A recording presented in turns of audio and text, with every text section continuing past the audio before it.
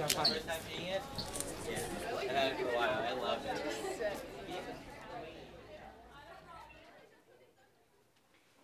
You're here for the Smiles for Miles guest speaker interview, right? The 3 o'clock appointment? Yeah. Okay, here it is. Let's start simple. What's your full name?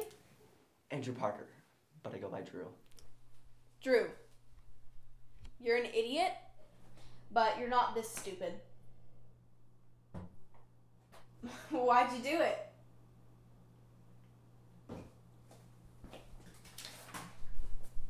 Perfect grades, perfect attendance, and not a single rule violation until now. Andrew Parker is a delight to have in class. So why'd you do it, Drew?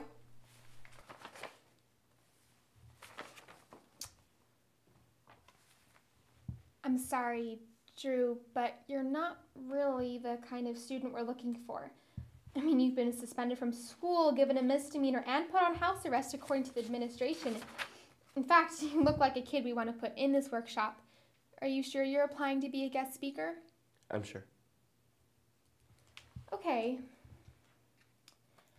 Well, the rest of ASB reviewed your application, and you have a really slim chance here, Drew. I'm sure you knew that, so why did you apply? So why'd you do it, Drew? I called Casey. Why don't you just ask Mom? Why are you acting like this? You think this only affects you?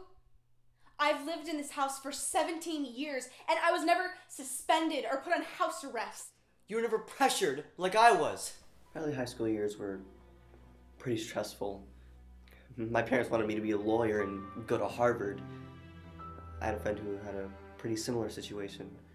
Her name was Casey. We helped each other out.